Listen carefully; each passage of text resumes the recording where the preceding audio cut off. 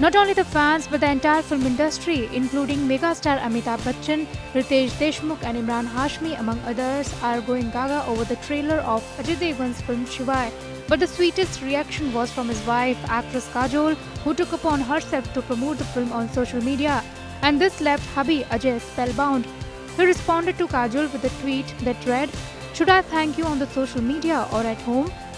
Shivaay is set to release this Diwali and has been shot in the Balkan mountains of Bulgaria as well in Hyderabad and Uttarakhand in India. IANS report.